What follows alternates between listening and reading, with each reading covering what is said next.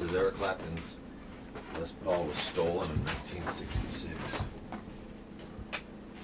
A lot of people claim to have it. Really? Is that the one? Or they never found it? Well, they don't know.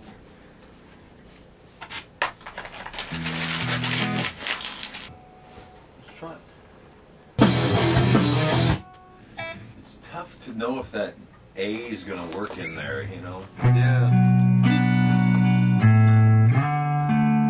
On my own, it sounds cool.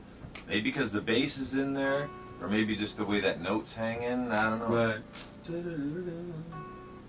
The bass in right now? The bass is in right now. Can we hear that back without the bass?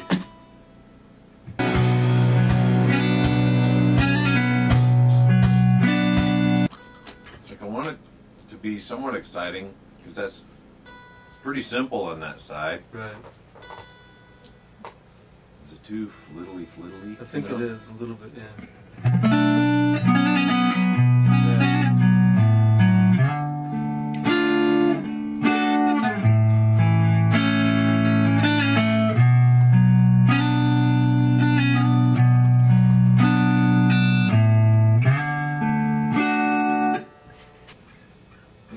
Maybe it sets it up. It's too much of a setup, you know. Right.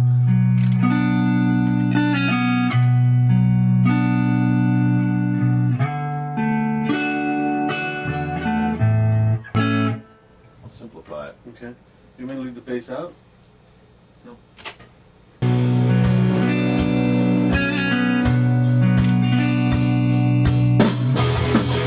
That was the best one. That sounded like the record to me. It made sense. I don't know what you were doing. I was really not trying to pay any attention to tuning or whatever you were doing. I just kind of was just listening. And nothing went, oh, that's weird.